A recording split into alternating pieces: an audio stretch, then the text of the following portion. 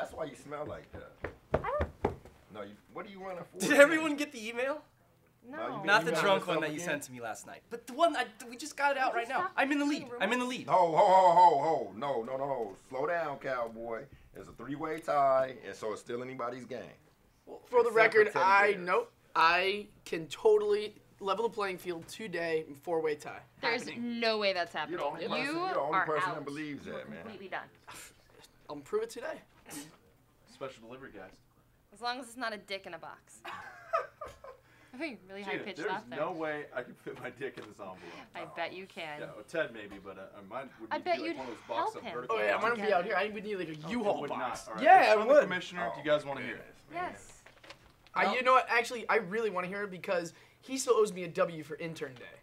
Ted, when you quit crying about that, that was weeks ago. No, it should be a four-way tie right now. I should be able to take it into the promised land for the victory today. No, it should not be a tie. It should actually be we're up because you threw the game. And you're stuck in the past. I'll do the honors, all right? Relax. You have to make it so dramatic. I mean, we're not on TV. Yeah, this is official letterhead, okay? You need a drum roll? All right. You've laughed. You've cried. You emotionally scarred half the office, and well, the ones that you didn't scar, Gina scarred with their diseased clown costume. It wasn't that bad. It was horrible. You guys are blowing it out of proportion. The goal of Fantasy Office was to come together and establish some sort of camaraderie amongst your coworkers. With magic. Okay, with magic. Now, nothing unites people more than a good old-fashioned prank. So, show me your best, and you'll go home a winner. Well, except for Ted.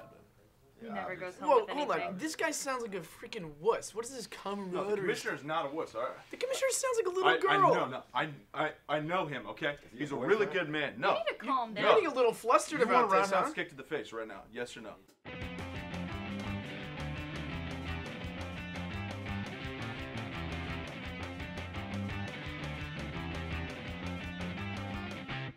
I need your help. I need your help. I just called your mom. I know. Okay. I need. It's over. I need a prank. I want to use my magic. I want to use my magic tricks, and I want to incorporate it into a prank that'll just be like the funniestness, hilarity of having a prank. And I want this prank to incorporate my magic. Magic is key to life. Let me check with the Magicians Alliance.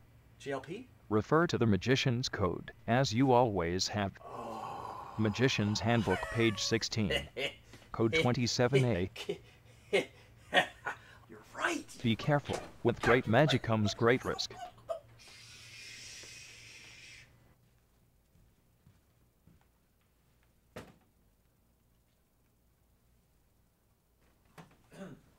Taylor?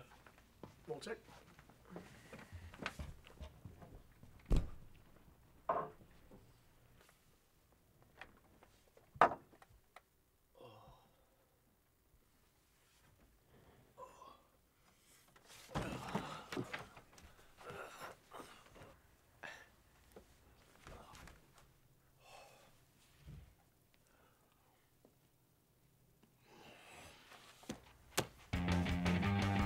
I'll talk to you later. I'm on a new network. No, I Use know, the right I know. number. I have it. Okay.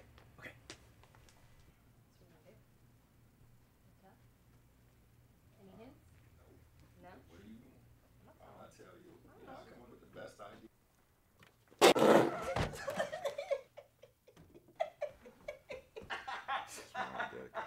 Wow, that was magical. So, guess it's just you and me now. Mm-hmm. And you might want to keep your ass off the tracks when you see this train coming. What, the loser train? I am not worried.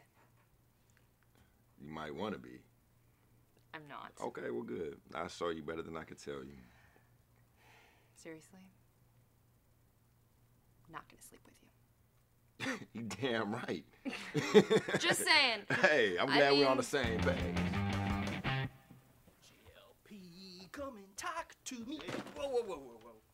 IT Ken, what are you doing here? Walter, what are you doing here? No, What are you doing? no, I haven't had a chance to say goodbye. I haven't had a chance to say goodbye. Let go. Well, Lord, we're taking him to an office upstate, okay? We're taking him to an office upstate. What are you gonna do to it? Turn it into a toaster? That doesn't toast. Where's Patrick? I can't work. This league is totally rigged. Hey, everyone! Patrick's car is up on the roof. What? I knew Earl had something up his sleeve. Who did this? How did they do this? Patrick's insurance company is not going to like this. What the? Who ordered the 2 goats and 3 pigs? Oh, over here. Gina. The pigs. Walter, the pigs are clean. Well, there's 2 goats, 3 pigs, and a chicken. And the pig meat donkey won't be ready until it's after 9.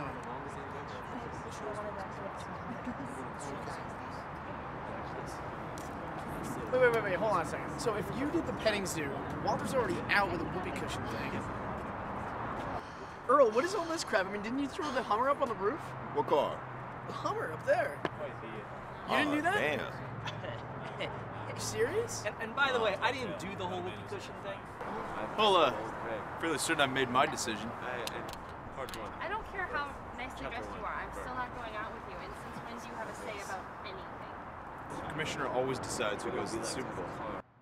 You're the commissioner? Excellent work, Walter. What?